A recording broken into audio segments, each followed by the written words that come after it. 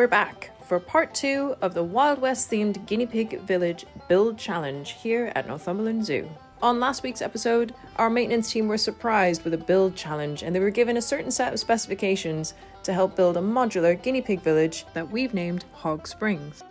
Brian got off to a flying start with his build, while Keith had to restart his by mid-morning. Jeff and Connor had their challenges, Ellie was focusing on the details, and Paul was on schedule. On today's episode, you'll get to see the team finish off their first build, then they're going to get to select another building for day 2 of this challenge. And my goodness, the competition is going to be stepping up, so you will not want to miss next week's episode. If you're enjoying these videos and our content, then please do remember to support us by subscribing to our channel and liking this video. Everyone needs a bit of Northumberland Zoo in their life. Right then, back to the competition. We're going to catch up with the teams now, see where they're up to, and we're just about ready for some quality control testing. I think I've made more work for myself doing this. What'd you do? That's magnetic. Got my finger in between it.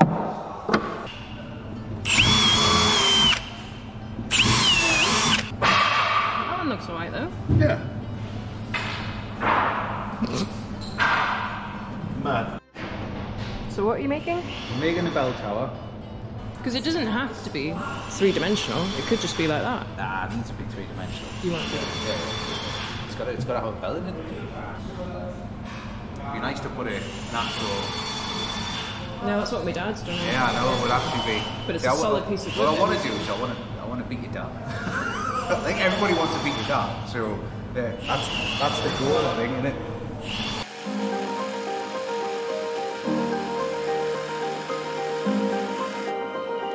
Since the majority of the builds had doors and windows now, it was time for Lucy, our head keeper, to come in and do some quality control testing with our sock guinea pig. It goes in. Plenty room for that. You can be big hairy one.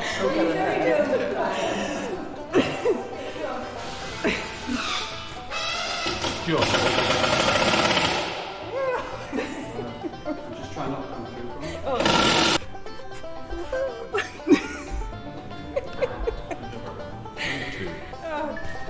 Test theirs now.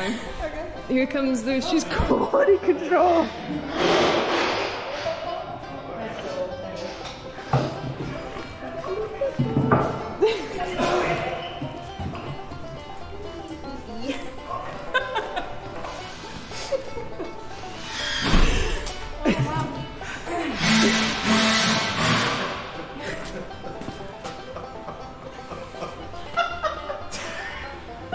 Is he wide? No, you tell me that filthy mind, come on. No, the legs on it. Look at its legs. It's ridiculous one. This is so we can run out with his swag. Get him a little swag bag and a mask. Oh man, I'm crying. It seems all the builds have passed the test and our little guinea pig fits inside of all of them. Ellie found some old recycled plastic panels from some old chicken coops to use for the side of her bank, so it was a little bit different to everyone else. Paul was cracking on really well with his build, but I noticed that a few of the specifications weren't quite right. That's not regulation size, that. Is that 8 inches?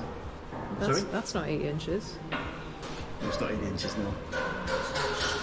It was the only way to make it stick on. Oh, I see. Make it secure. Okay. Otherwise it's going to be a little bit naff. Is that your excuse? I could stick a bit more on if you want. So is that 8 inches now, is it? Well, it's 10 inches from the front of the building. You can chop a piece off and have it make it a fence. Okay. You've seen that now. But as soon as the camera goes away, I'll go, yeah, it's too hard. I know, yeah. I'll see how The majority of the teams decided to go for the easier option of using whole pieces of wood for their builds, whereas Keith decided to go down the more challenging route of cutting the wood to the scale of the size of the building. This looks great, but will he be able to get it done in time?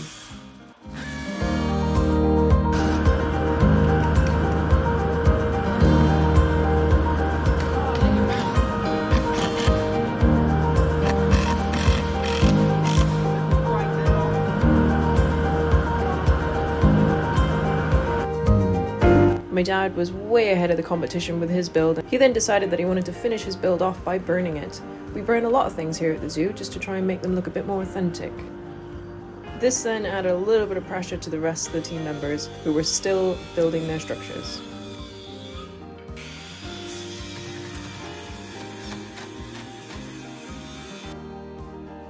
Tiny windows were cut out of acrylic with the laser for each member to put onto their buildings.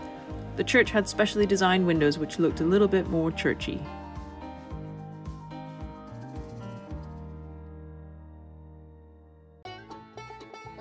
As they are the underdogs in this competition, Jeff and Connor were seeking advice from other team members on their build, and they had quite a few challenges along the way. Paul's build was the next one to be finished, so Jeff and Connor were having a little spy at it, trying to see how to get their canopy fitted too.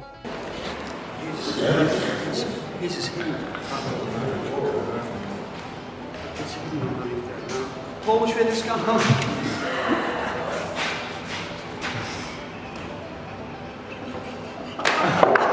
I've done it everywhere, but I'm going for a top. Get up, like that. So it's sloping down like this. See, there's a roof here. Just as one into the split as well. Best not. Never mind. Like that. Yeah, on the top like that. Alright. Hey, you screw that into there, Connor.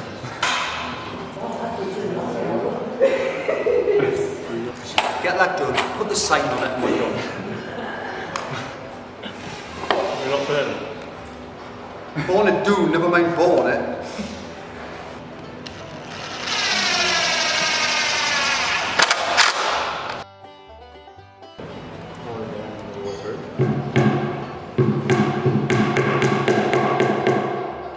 I just screwed the lump of wood to the front of your shop first and then put the board on that.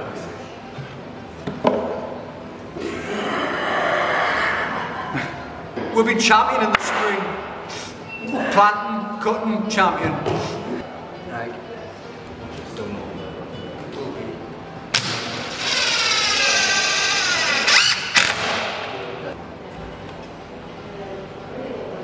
It's nice.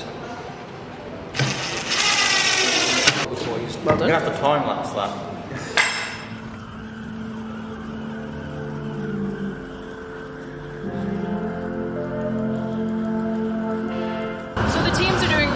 well, but it's interesting to see the pace at which some people work compared to others. So we've got my dad who finished hours ago. We've got a couple more buildings that have been burnt now, so we've got 3 that are almost completed. And then we've got Keith, who's quite meticulous and enjoys doing a lot of detail. He's still putting his building together. Ellie's still finishing off the building work as well. So we've got about an hour left, so we'll see how they get on.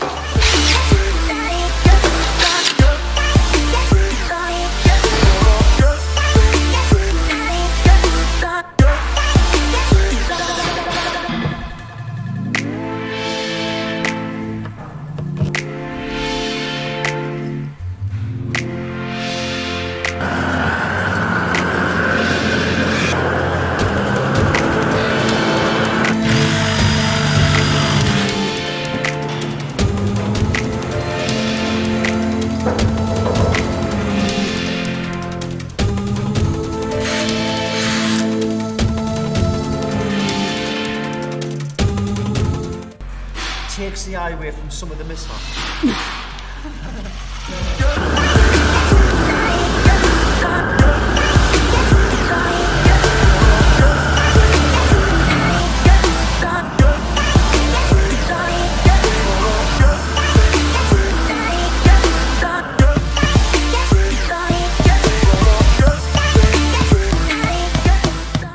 That's it, time's up. The competition for today is now over. Let's catch up with everyone and see what they think.